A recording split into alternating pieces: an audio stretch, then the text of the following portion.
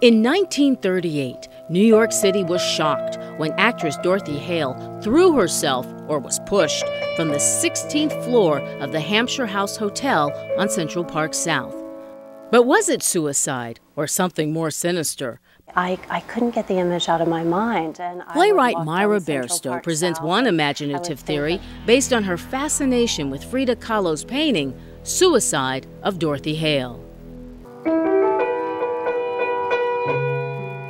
In a carefully crafted off-Broadway play called The Rise of Dorothy Hale, Myra raises some serious issues that point to a conspiracy. I was reading a book on 20th century female painters, and I saw the picture of Dorothy Hale that Frida painted, and the image haunted me so much, but at the same time, I felt that there was a story here that I wanted to know.